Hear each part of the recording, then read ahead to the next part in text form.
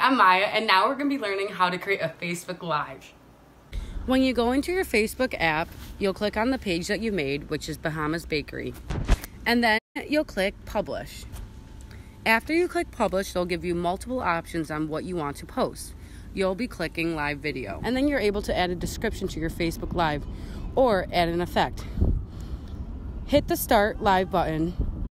Hi everyone, we are here in sunny and beautiful Freeport. I'm the owner of Bahamian Bakery, and today we have specials. Now, if you would like to comment and understand what specials we have for tomorrow and the rest of the week, feel free to do that. But for today, from 1 to 3, we have live music, live entertainment here at the bakery at 1234 Freeport Way. And with a purchase, you get 2 free scones. Now that's 2 free scones.